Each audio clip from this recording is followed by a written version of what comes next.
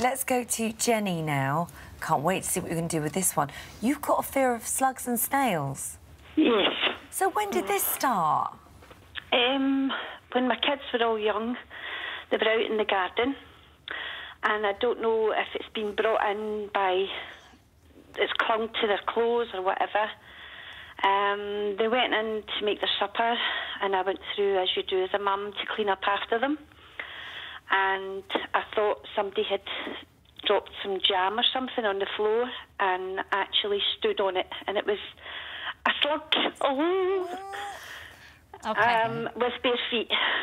Okay, so obviously I can hear in your voice there, just talking about that and telling us that story. You struggle to say the word. Yeah. And we can hear sort of the discomfort in your voice, but that's, again, a very common way of creating a phobia. Something happens, it doesn't feel great.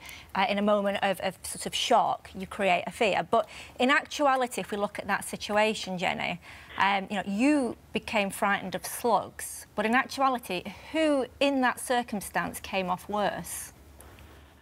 Slug. Exactly. And who caused it? And who caused the fear in the first place? Who brought the slug in? One of the kids. Okay. But who actually stood on it? Me. OK. So, really, I think what you need to consider in this situation, Jenny, is that, actually, I think you've got an apology to make, because... I was thinking that. Because who came off worse? They did.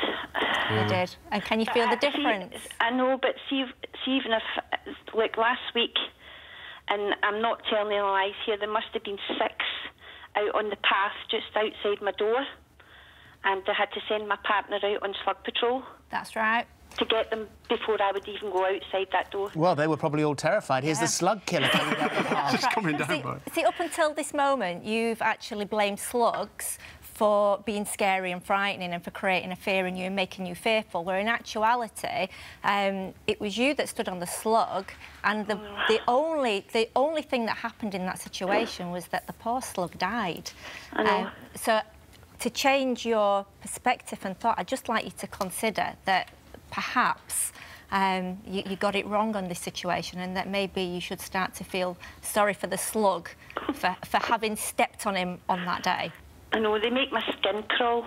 Well, I don't make my skin crawl. I mean, I don't think anybody... Slugs, like, I don't particularly like... You're never going to love them. I mean, you know, that's not what you're going to get to. Exactly. But... You've got to have a level of realism, and the fact is that they've got a peculiar texture, etc. But they are more fearful of you. They're never going to come into your house. And in that situation, the children bringing the slug in was what created the fear. The slug did what to you? Nothing. Exactly. Thank you, guys. Well done. Thank you, you Jenny. can apply that to so many things, can't you? Thank you so much.